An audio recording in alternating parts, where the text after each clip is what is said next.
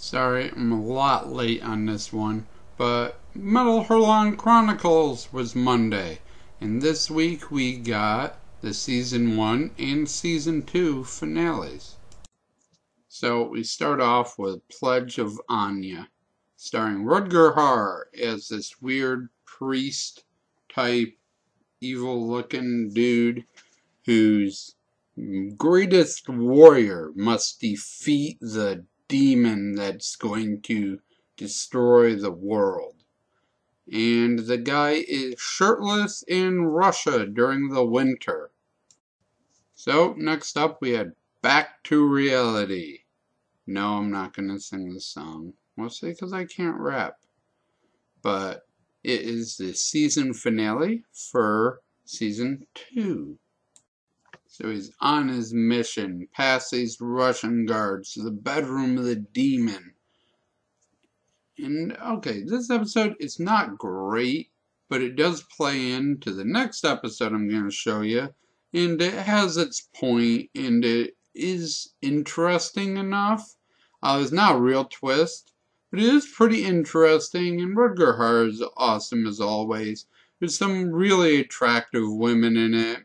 Attractive guy for the ladies, and yeah, it's definitely a watchable one. Not necessary though, I don't think. Next up is the Season 2 finale, Back to Reality. And no, I'm not gonna rap.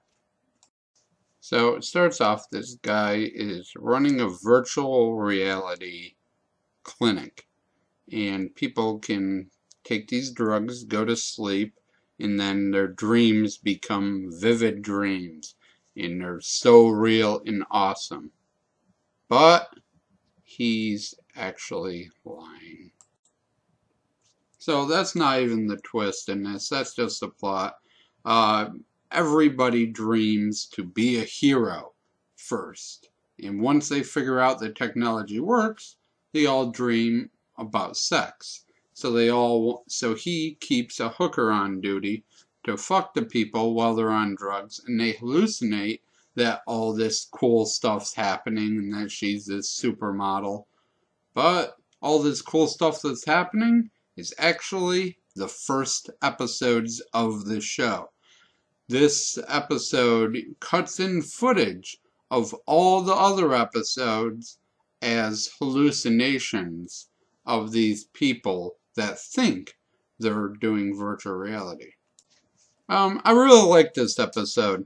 I got to see a bunch of stuff I've seen through the last couple weeks. Good to see how it's reinterpreted, reimagined, and used in a different way. And it actually turns out pretty good. The twist is also really good and interesting. Another little moral quandary thing for you to look at. So I recommend this one too. If there's a Season 3 next year, I'll be back and review that, but European television's kind of weird, so it could be 6 months, it could be 18 months. I really don't know.